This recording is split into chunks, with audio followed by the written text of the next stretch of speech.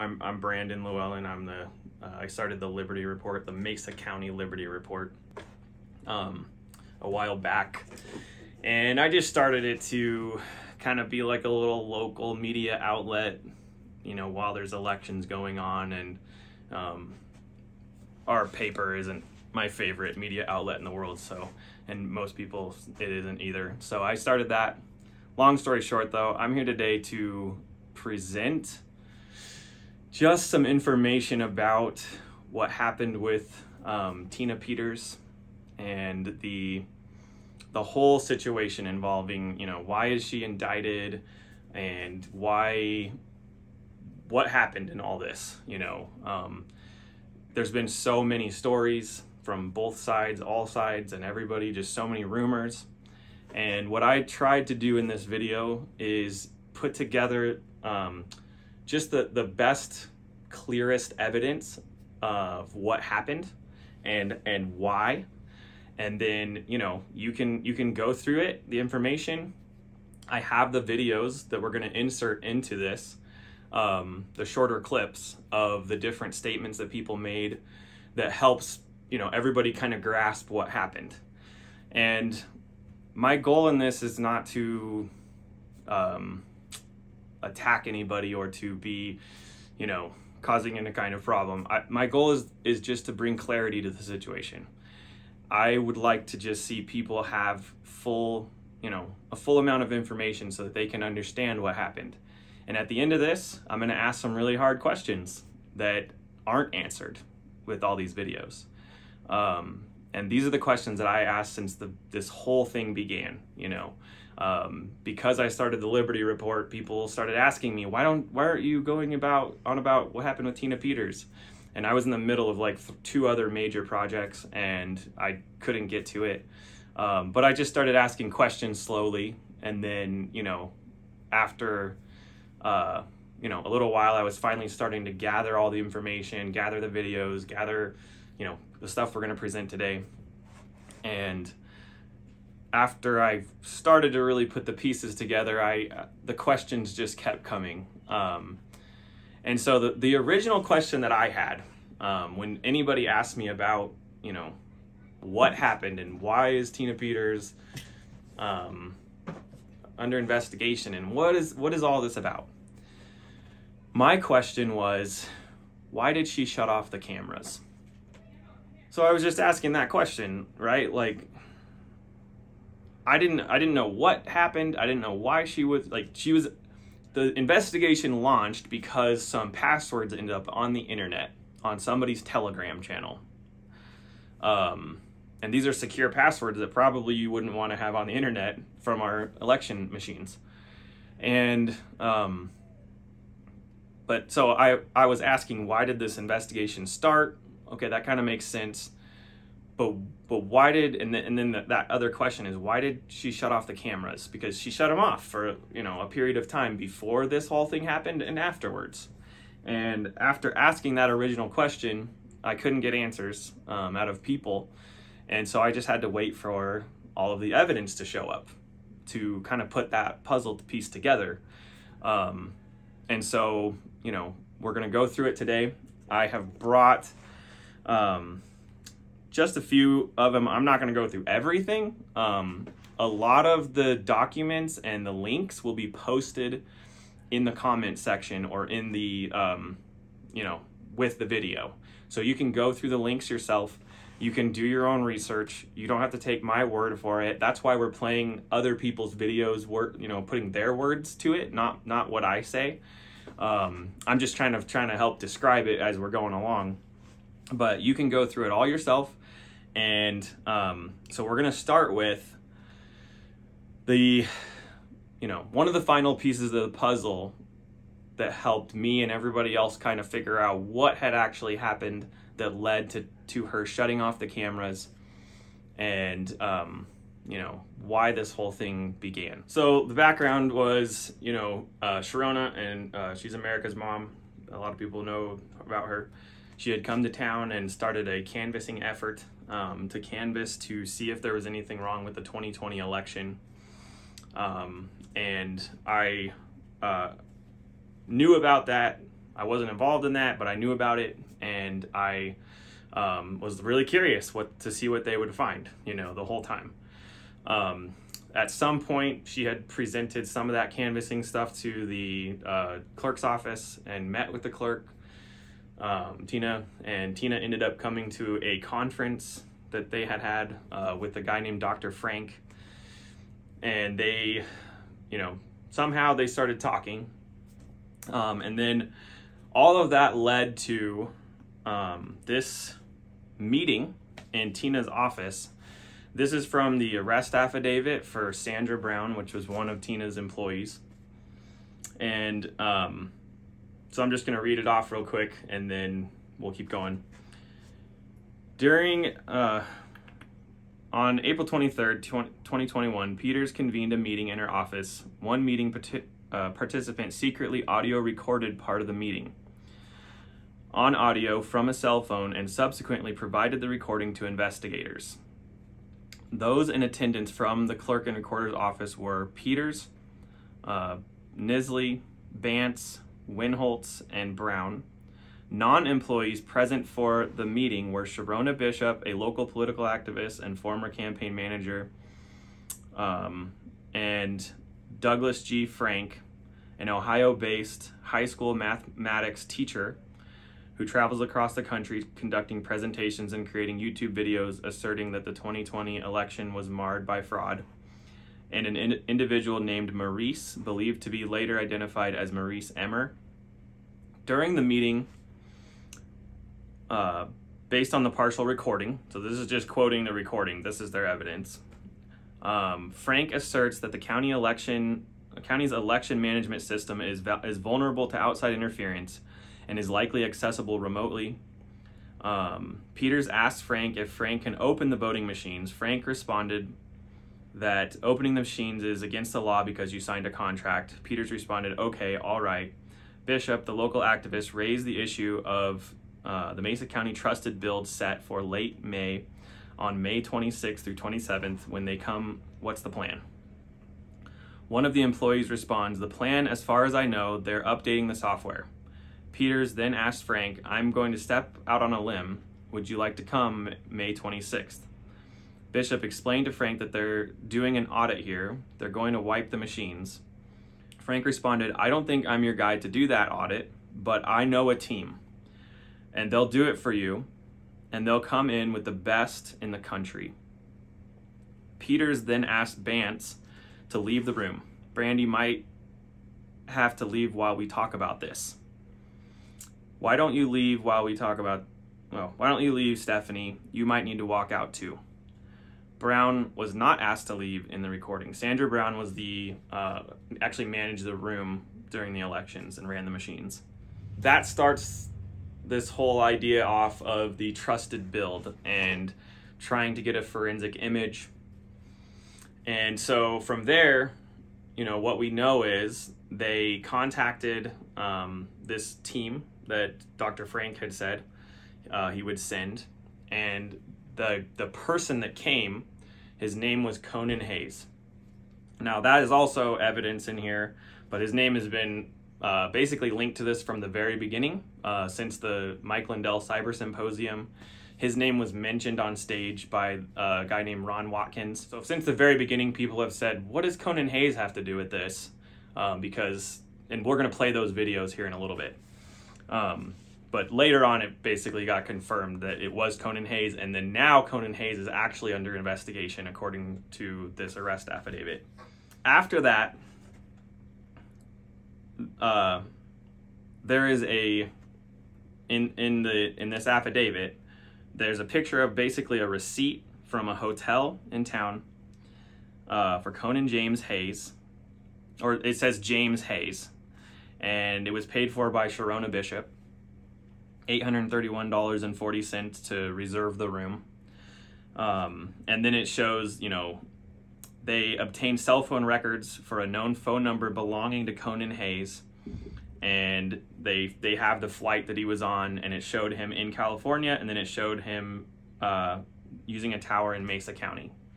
So they have the cell phone records of where Conan Hayes was. So they put this evidence together to show that he came to town. They're adding evidence to it. And then later on, this goes through, you can read it yourself. I'm not going to go through the whole thing. But it goes through when the key cards were used. So according to, after I've gone through all this, basically, he came to town, he did the first image, the first forensic image before the trusted build, and then he was in the room for the trusted build. And then after the trusted build, somebody else did the final part, the final forensic image. I believe that's how it went after going through all of this. And then Conan, after this was over, he left town. Tina had sent him a package. And so I'm going through this, just trying to understand, what is this? Why did they sneak him in? It doesn't make sense to me. They shut the cameras off and then they snuck this guy in. And then, so I through video evidence and through Tina's own words, and we're showing those videos here in a little bit too, we basically have what her words are and why she said she snuck him in. Now, it's really important to note this. It's really important. She did not admit this until after the grand jury trial, which was months and months after this whole thing happened. Up until the grand jury trial, she was continuing to try to hide Conan Hayes' identity. And it was only after the grand jury trial, while kind of disputing with Gerald Wood,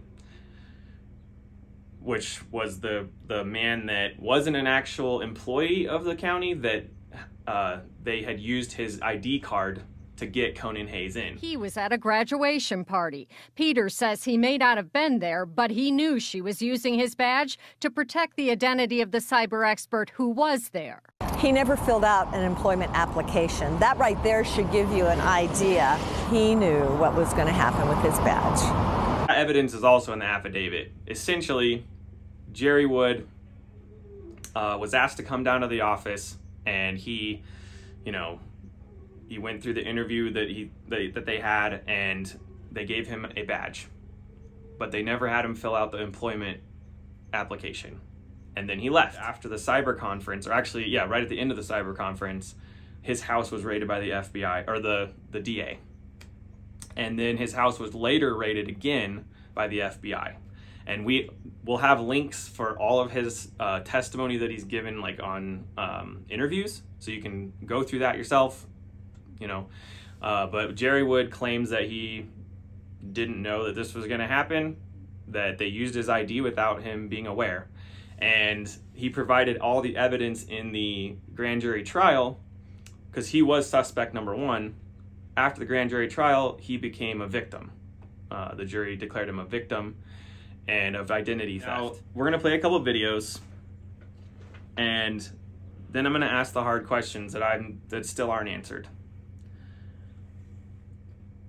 The first video is a guy named Ron Watkins, and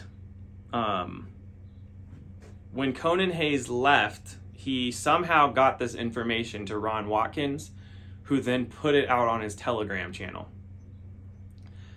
On that Telegram channel was where passwords were shown. It was the video that they had taken, which showed the passwords to get into the computers.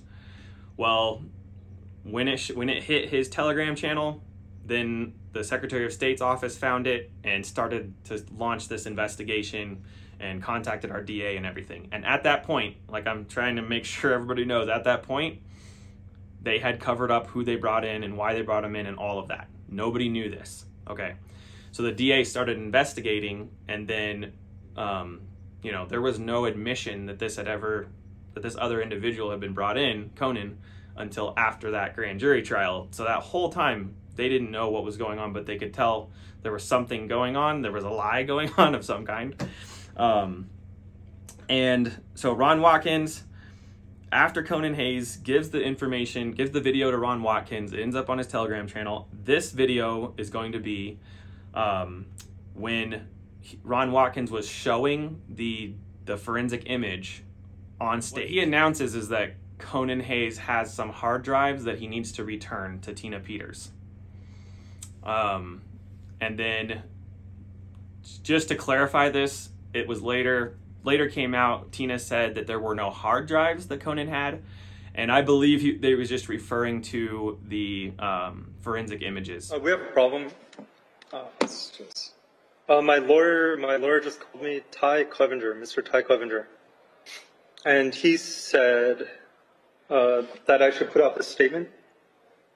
And I just learned that Conan James Hayes may have taken, without authorization, the actual hard drives from the Mesa County, or the Mesa, Colorado County Clerk, and he needs to produce those hard drives immediately and return them to the clerk. And we should stop this data review until he produces the hard drives. The second video is a second clip of Ron Watkins making adding to his announcement about, you know, the hard drives, and this one actually mentioned Sharona Bishop, and we're gonna go ahead and play that one right now. I just want to update that last statement. So the information that Ty Clevenger received was from Sharona Bishop, and now she has informed Mr. Clevenger that Conan did have permission to take the hard drive, but did not have permission to upload it. Ms. Bishop indicated to Mr. Clevenger that she was an affiliate of Mrs. Peters, and now Mr. Clevenger is not sure whether that is in truth. Okay, so as you can see in the first video, he mentioned that Conan Hayes had some hard drives from Mesa County, and he needed to return them. In the second video, he said that Conan Hayes actually had permission to have the hard drives, but he didn't have permission to upload them. She comes out and is trying to explain that there were no hard drives ever taken from Mesa County's department. I believe she's basically saying those are forensic images, not actual hard drives, which a forensic image can be shared in a lot of different ways. It's not a hard drive. It's a copy of a hard drive. Okay, and now this video is during the trusted build, while Conan Hayes was in town. One of the staff members was recording and took a video of what was going on with her phone. And he was FaceTiming with a man named Patrick Burns. You can look him up. He was the former CEO of Overstock.com. But yeah, we're gonna go ahead and play that video right now too. Dirty politicians around the country started worrying about Maricopa audits happening in their counties and their states, and they started preparing. And the Secretary of State of Colorado, Jena Griswold, who's dirty, made arrangements and said Dominion's going to come in and they're going to wipe your. Well, no, they said they're going to just touch this little bar to the machine. That's the application that has their software on it.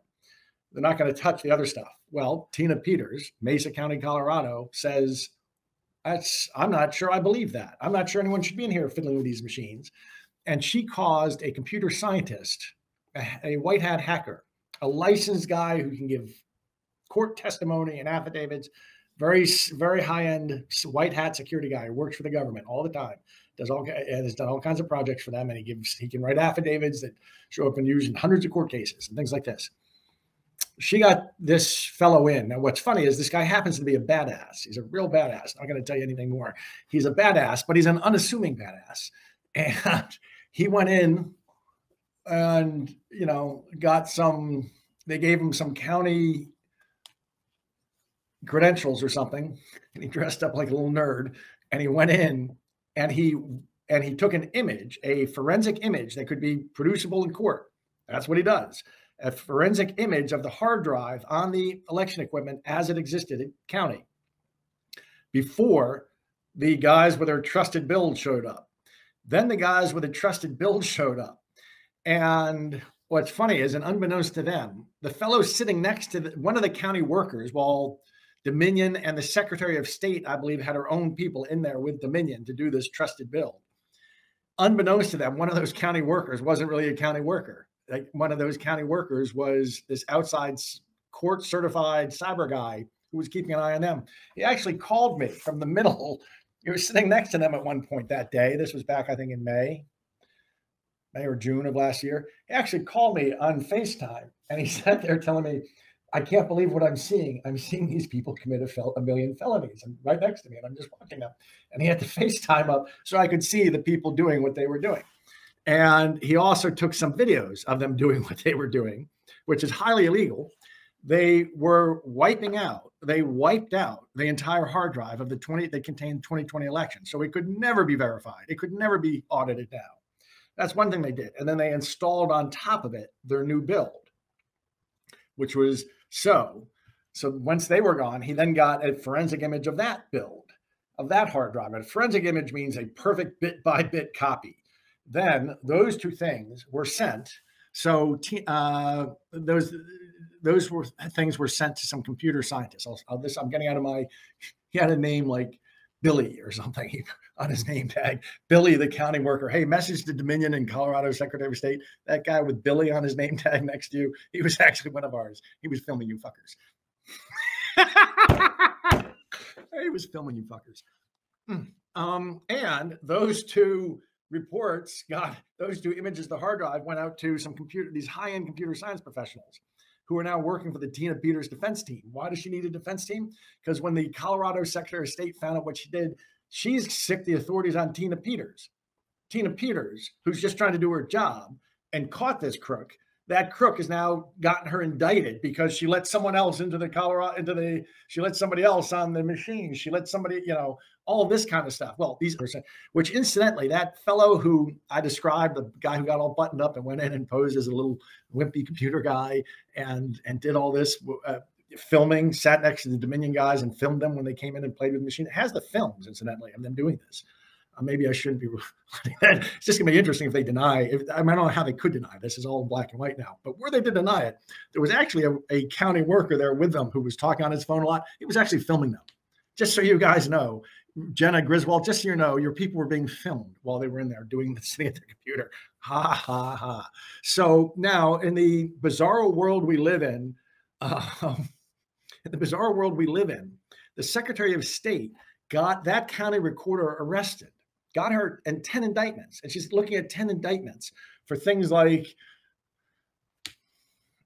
letting someone else make a copy of the hard drive and letting someone else enter the room who wasn't really a county recorder or a county computer. Well, desperate times call for desperate measures. Her job was protecting the integrity of the data, the records of Mesa, Colorado. And to protect that's what the county recorder does. And she did something, she had something a little unusual thrown at her, and she took a little unusual step herself. Okay, so in that video, you can tell Patrick is starting to explain who Conan Hayes might be or what he may have told Tina Peters to get them to hide his identity. He says he's a white hat hacker for the government. He says that whatever information he gathers is producible in court. So now we have two short clips. These are Tina Peters' own words describing why she hid Conan Hayes' identity. From her own, this was on the Conservative Daily podcast, and these are two short clips that we're going to play back to back while she's on that podcast. Joke, but this person had very high level clearance in the U.S. government, and this Gerald Wood has put this person and his family in jeopardy now, and I just feel bad. It's really a shame. I gave my word to a very high level cyber expert that had put their life on the line to cause the arrest of the biggest human trafficking ring, I think, in the world, Backpage. Yeah. And I made him a promise. I said, I will protect you. Okay, so you've heard a lot of other information. One of the last things she said was that he helped take down Backpage. And because, you know, my question, like I said, was why did we shut the cameras off? So that led to the question of, okay, well, we shut the cameras off to hide Conan Hayes' identity. And then the question is, okay, who's Conan Hayes? Well, she says he has high-level clearance for the government. Patrick Burns says he has government clearance as a white hat hacker. That what he gathers is permissible or will work in court. I did a little research on Backpage because I'm like, what is Backpage, right? So he helped take down Backpage. What is that? And I won't go through it. It's just, you can see that it was a website, and it was taken down by the government. And so supposedly Conan Hayes told Tina Peters that he was involved in taking down Backpage. So he was, if he was working on that specifically, then it seems that he was working in concert with the Department of Justice and the FBI. Because that's how Backpage got taken down. And so that makes you go, okay, so does Conan Hayes work for the FBI?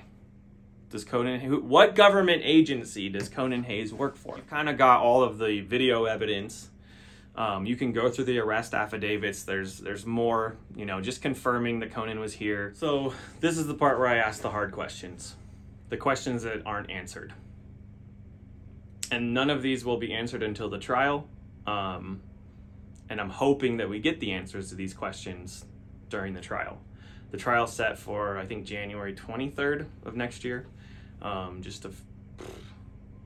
Like 6 months from now. So here's the questions. Conan Hayes supposedly helped take down Backpage with the Department of Justice. Now, there's no evidence. I mean, I've looked everywhere to try to figure out if his name is linked to anything having to do with Backpage, and you can't find anything. If you find it, please put it in the comments. But, you know, if he works for the government, they're not going to put his name on everything. So the question I have is, you know, that the Backpage takedown, you know, seems to have been done in concert with the Department of Justice. And when Conan Hayes comes to Mesa County as a white hat hacker to essentially run, if you just think about it, it looks like it's a sting operation, right? He's there to catch Dominion doing something. And they're videotaping it, and he's catching them, you know, what are they deleting off the machines? They said they were going to wipe the machines. They didn't wipe them, but they did delete some, you know, files. When he came to Mesa County, he didn't contact local law enforcement. He didn't work with the sheriff's department. He didn't work with the DA. He didn't contact the local FBI, like the Colorado branch. He didn't contact any local. He didn't get a hold of our law enforcement. And Tina hid his identity and didn't tell her bosses, didn't tell the county commissioners, didn't tell the DA. So she didn't tell the DA. She didn't, you know, Conan didn't tell him. So our local law enforcement had no idea this was going on. And he, according to Patrick Burns and Tina Peters, has high-level credentials working for the government. But he didn't contact anybody when he came to do this. The other really weird question when you think about this is, if he works for the government, why does he need his hotel room paid for 4 nights by Sharona Bishop? That is on the affidavit as well. I mean, don't you think that a person that works for the government would be able to pay for their trip and pay for their hotel? that's just really strange that somebody that works for the government doesn't contact local law enforcement and doesn't pay for their own hotel. And then the more you go, down that line of thinking, if you have to ask yourself this question. Tina believed for sure that he had these credentials. He worked for the government. She did not tell the local law enforcement until after the grand jury trial, months later. So she kept it a secret that whole time.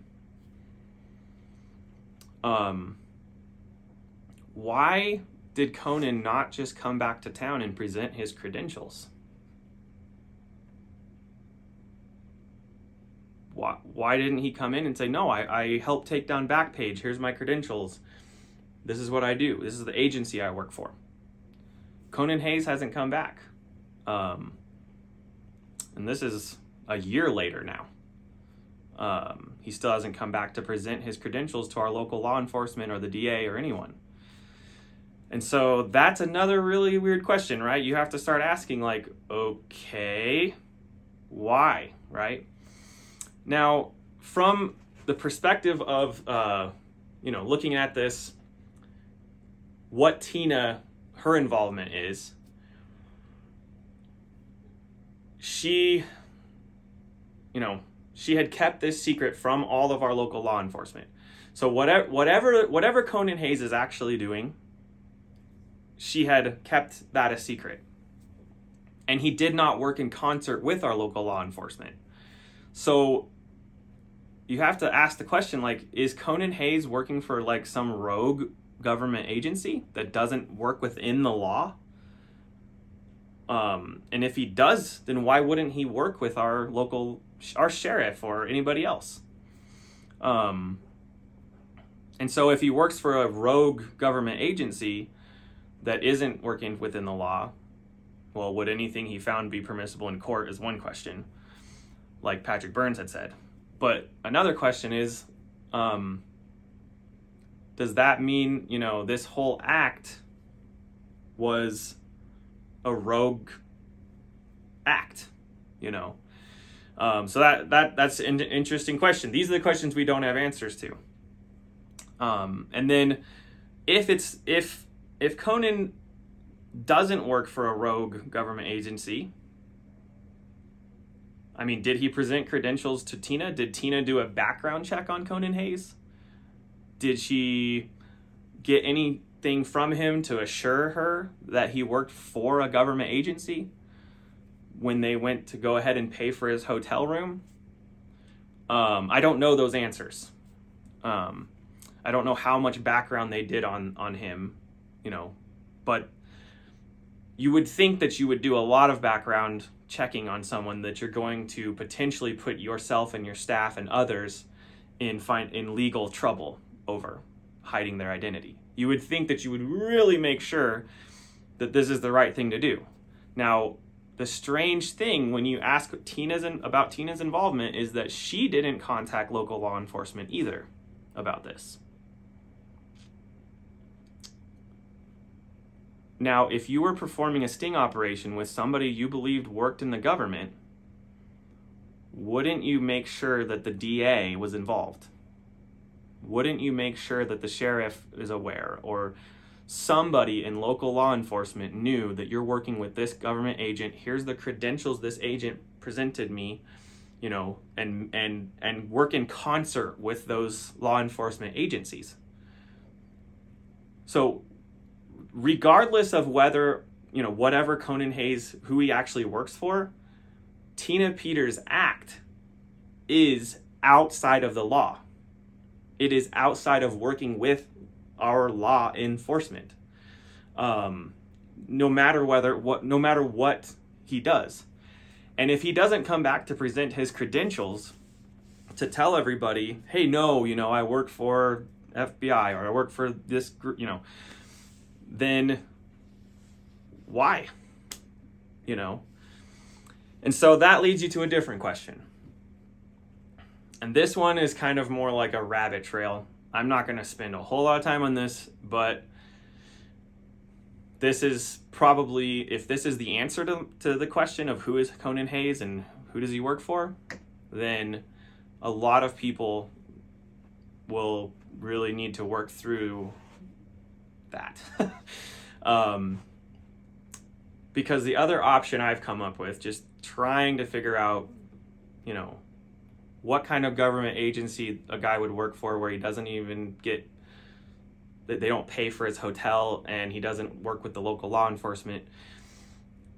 The other question is, does he even work for any government agency? Was he impersonating an FBI agent? I mean, Tina might have a case for that, by the way. But, you know, does he do any of this? Is he potentially just playing a game with people? There are people that do this. There are people that get catfished all the time. And the more you think about it, Conan took the information that he got, and if he works for a government agency, he went and he took that information and just uploaded it for Ron Watkins' presentation and gave the videos to Patrick Burns and Ron Watkins to put on, and Ron put it on his Telegram channel. So why is somebody who's working to gather evidence to put people to trial, so to speak, just leaking information to people who are just putting it on the internet? Don't you think that they would be gathering that evidence, getting it ready to present to a court of law of some kind? So you can go down those rabbit trails, but you have to ask yourself, who's Ron Watkins? Why is he involved in this? Does Ron Watkins work for the military? Does he have some kind of clearance? Well, if you go into Ron Watkins' history, you start asking the question, who is he? You know, people say that he ran QAnon for a long time. He ran the Q posts. He used to own 8chan with his dad. And the guy that started 8chan, who used to work with Ron and his dad, has stated multiple times, and we'll put these videos at the very bottom, that, you know, that they were LARPing, that they were catfishing people, basically. They were playing some kind of game to see how far all of these ideas they could push on the internet would go. And they did it to Trump supporters. They did it to, you know, to get people riled up. And they just wanted to see how far they could get their game to go. And it spread around the internet. And that's why you'd hear all these weird predictions like Hillary Clinton is about to get arrested on Friday, and then Hillary Clinton never gets arrested. And then all these people are going to be arrested in the streets by the military on this day. And it doesn't happen, you know. And we've heard these predictions, these crazy internet predictions over and over and over, and they don't happen. And so you can go down the rabbit trails. I don't have the answers to that. I have my theory about it based on all of that information gathering. Patrick Burns also, you know, shared a lot of QAnon posts and things like that. He was in the White House with Donald Trump. There's a whole, you know, bunch of history to that.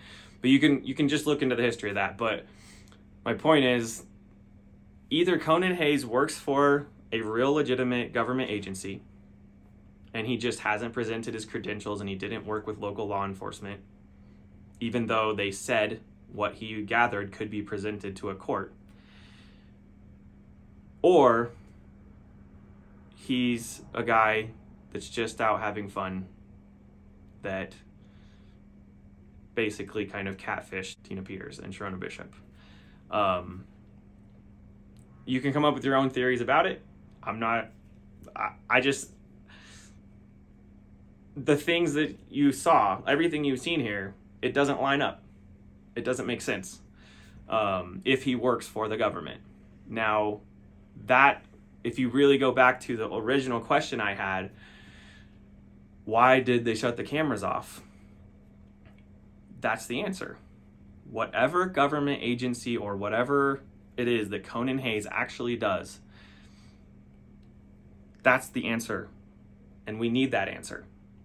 And I sure hope that he comes and testifies and just clears this up, whatever it is.